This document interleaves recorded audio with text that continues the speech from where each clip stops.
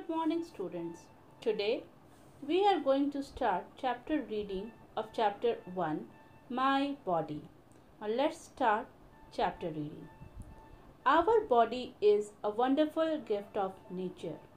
It has many parts.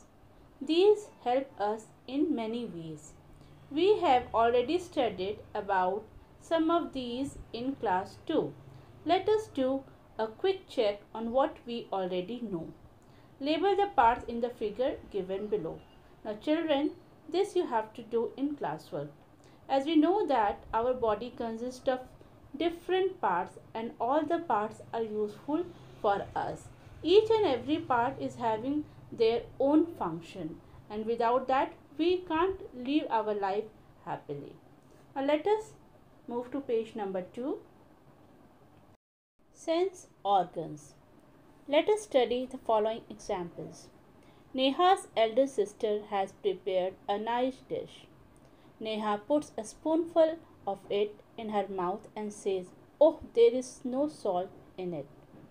Rahul touches a block of ice and immediately draws his finger away.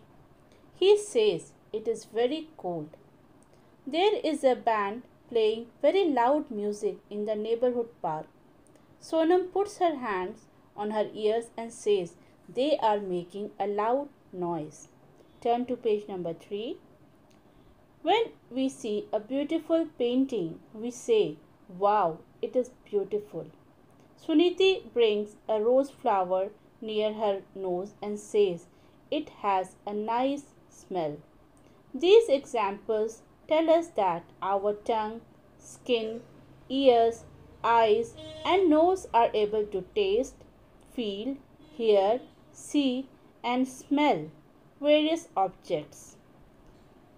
Our body organs, which help us to sense various things present around us, are called sense organs. Now children, these organs help us to sense the things around us.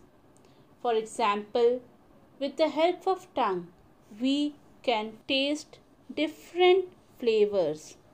With the help of eyes, we can see beautiful things. With the help of ears, we can hear different type of sounds. Like this, our sense organs help us to feel the environment which is present around us. Let us learn more about them.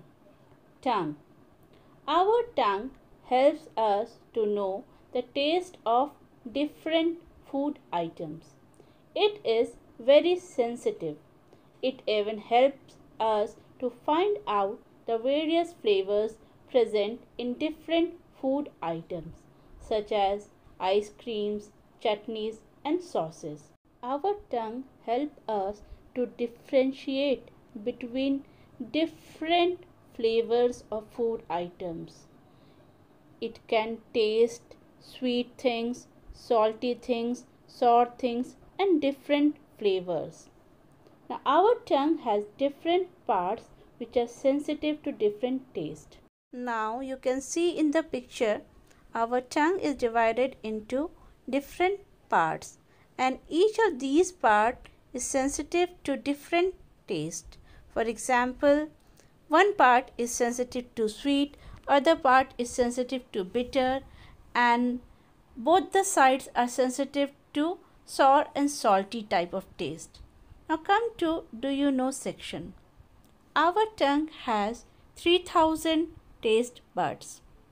Our tongue is the strongest muscle in our body. The average length of the human tongue is 10 centimeters. So children, all these points are very important and you have to learn them. Now we can start our chapter reading part 2 in next class.